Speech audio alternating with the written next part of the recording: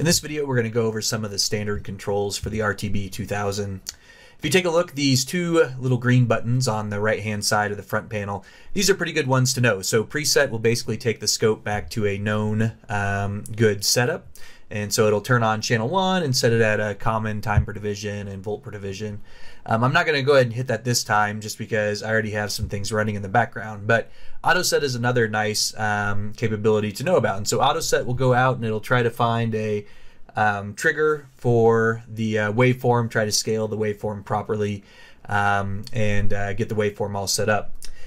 Here are the vertical controls, and so basically you have your channel 1, channel 2, channel 3, and channel 4, and these are muxed controls, and what that means is they share a set of knobs. I'm going to go ahead and turn on channel 1, and you can see when I did auto set, it went ahead and configured the waveform to get it scaled properly on the screen. Now auto set does it the best that it can. It's not going to be perfect, so it's something that you'll want to check and make sure that you're getting the sample rate that you expect and the time per division and the vertical settings that you expect.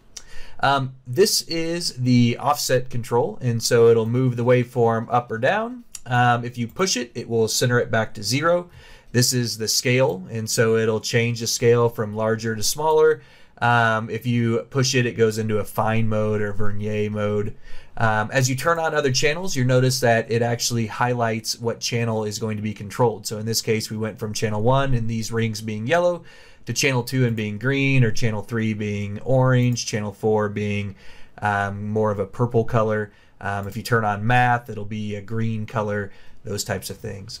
Up here are your horizontal controls, so your position knob, so you can change the position of where the trigger point is on the screen. If you push it, it also centers it back. And then your scale knob that you can change the time per division. And again, if you hit fine or if you push the button, it'll go into a fine mode. In addition to being able to control things from the front panel, you can also handle them from down here at the bottom. So if you click on, say, channel 1, when you click on it, you can set up some of the minor settings for channel 1. You can turn channel 1 off, those types of things.